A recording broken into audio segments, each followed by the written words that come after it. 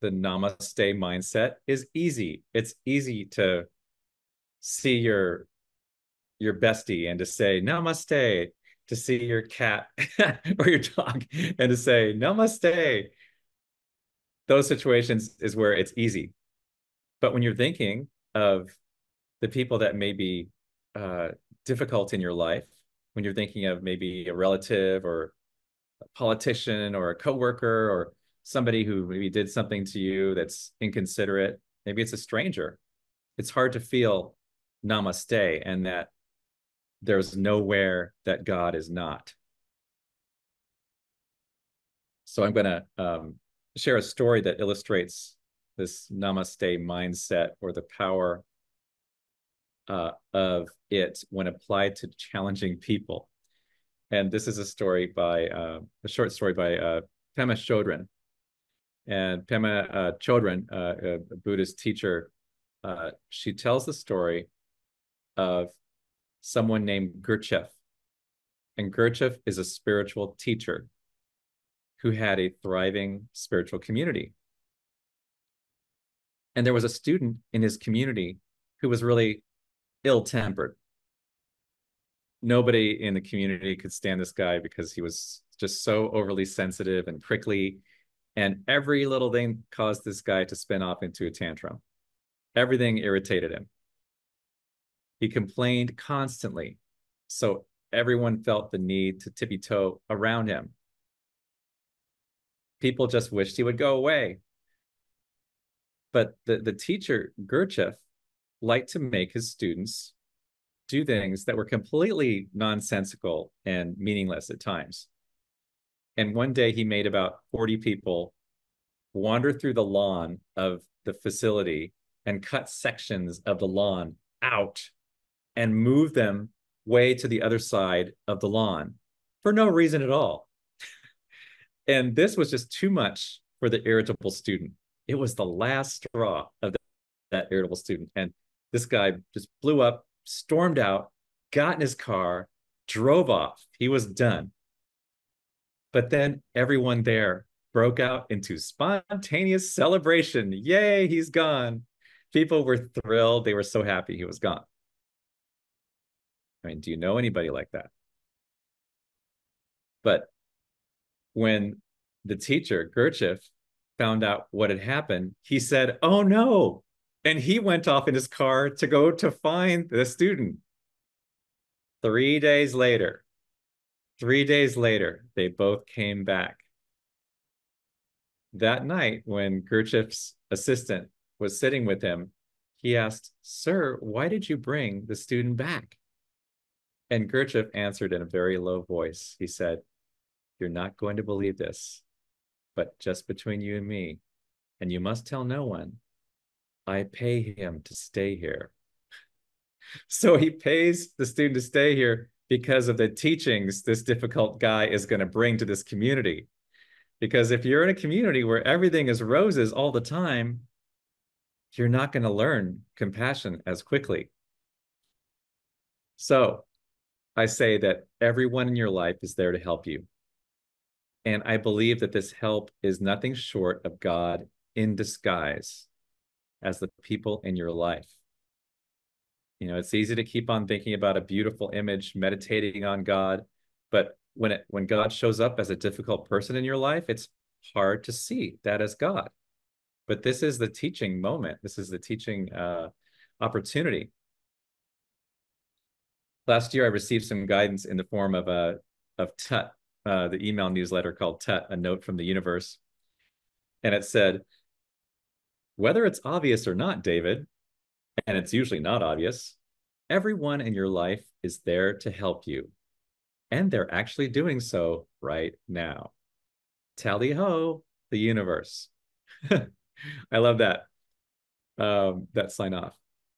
But often the most challenging people and relationships are accompanied by the greatest gifts, the greatest gifts. They're there to remind us of this namaste consciousness, which is it's really Christ consciousness.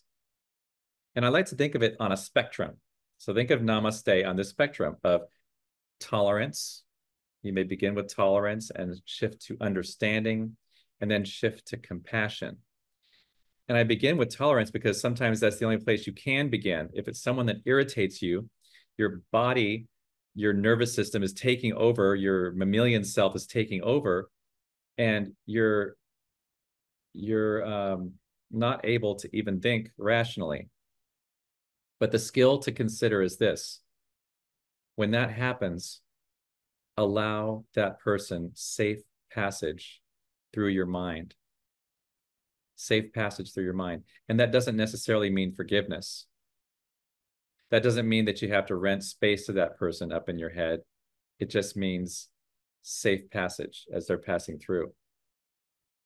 I love that. Another skill is to go neutral. Go neutral. Avoid fighting, avoid arguing, don't react. Just stay neutral and stay aware of what strings are being pulled in you. And as you stay neutral,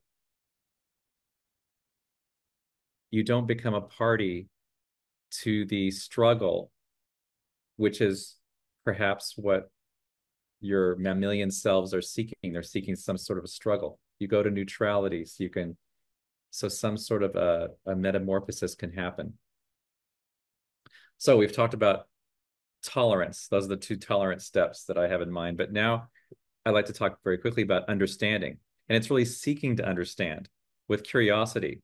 So when you're thinking about somebody or interacting with somebody that may be frustrating, stay curious and don't seek to understand intellectually.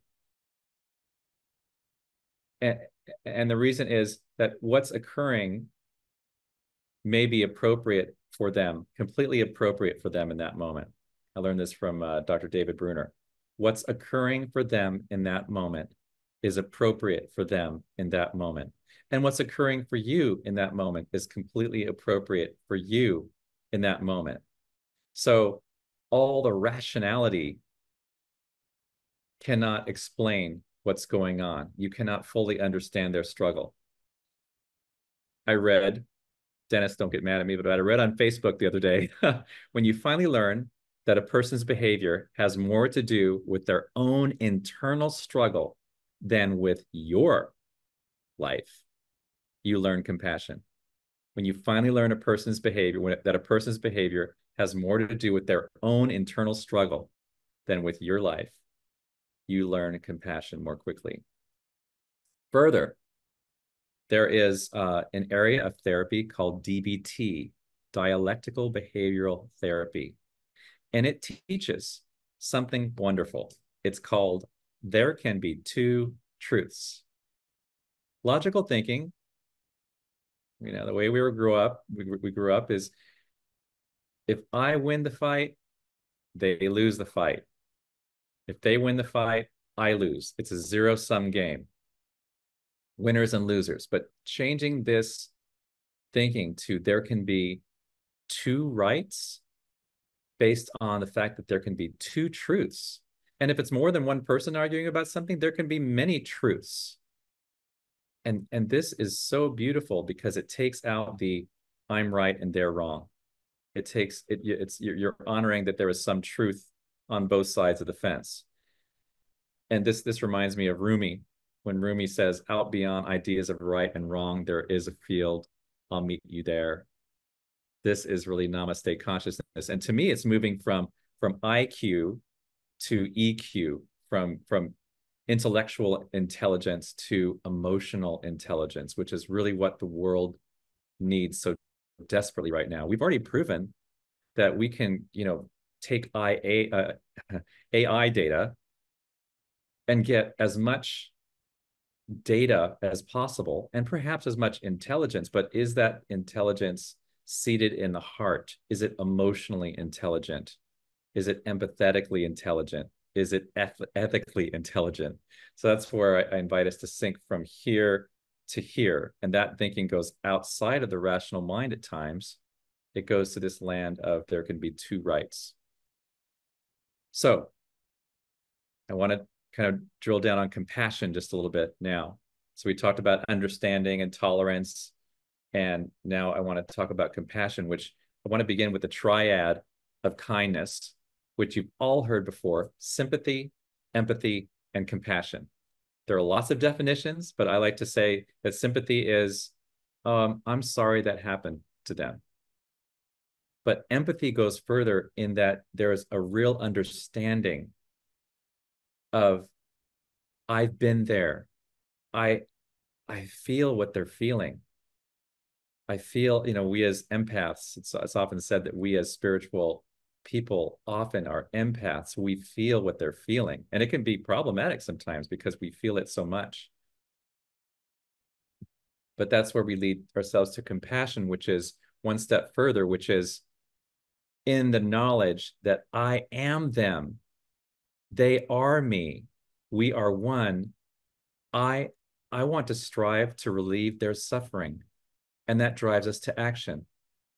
So the Buddhist principle uh, of compassion and the metta prayer, um, may all beings be happy, may all beings be at peace, may all be free from suffering, may all be free from pain. There's lots of variations of it, but the role of the bodhisattva as the role of Christ is to see the suffering and to alleviate the suffering. And in Buddhism, the bodhisattva won't even go to enlightenment until all other beings have crossed the gate, until all other beings have a cessation of suffering. And that is compassion. And there are many ways that we can show compassion. And one of those ways is simply through prayer. Now, there are many people in this room that are from a unity education and from a religious science education. But both forms of prayer hold these two things when we're talking about praying for someone else. It is, God is all there is. And it is seeing God in the person that we're praying with, praying for. It is seeing them as the perfect divine being that they are. So this is compassion.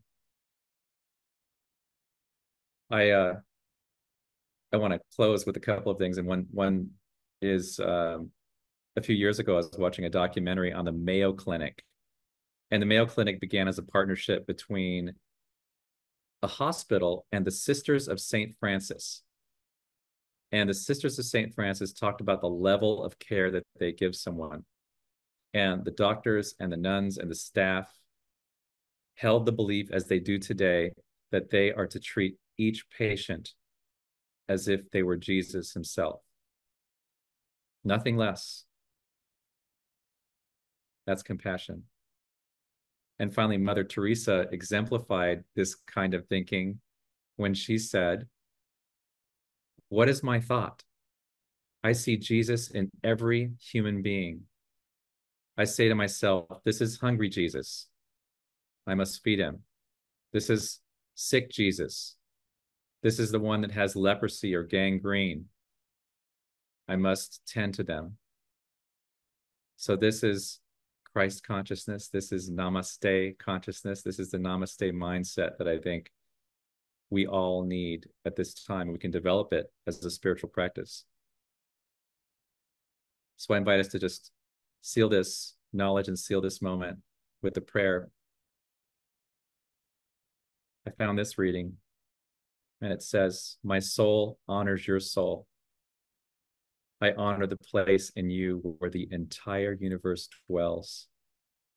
I honor the light, the love, the truth, the beauty, and the peace in you because it is also within me.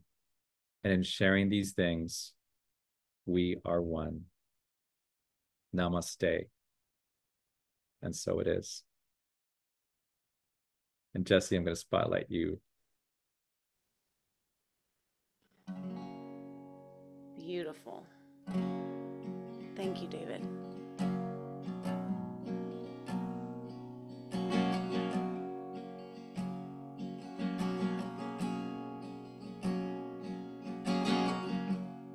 There in the center of my soul.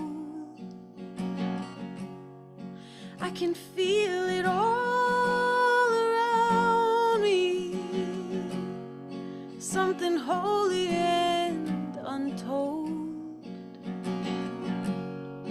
but I hear it perfectly somehow.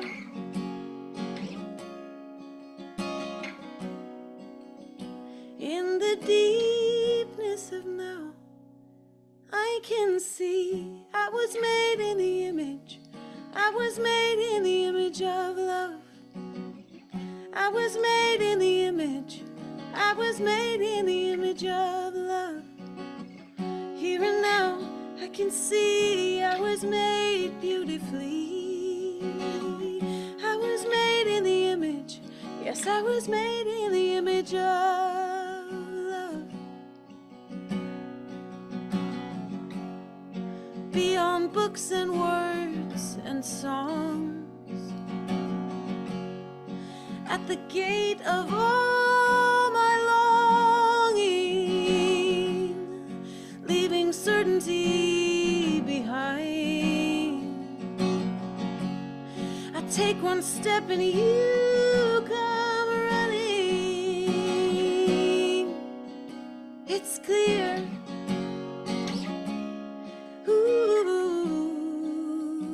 In the sweetness of here, I can see you were made in the image. You were made in the image of love. You were made in the image. You were made in the image of love.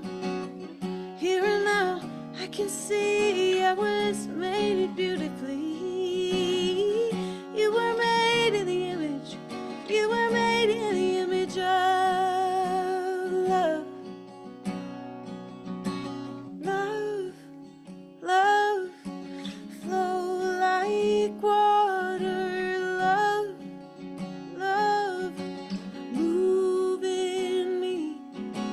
Love, love, flow like water. Love, love, move in me. Oh, love, love, flow like water. Love, love, move in me. Oh, love, love, flow like water. Love, love, move in me. We were made in the image. We were made in the image of love. We were made in the image. We were made in the image of love. Here and now, I can see we were made perfectly.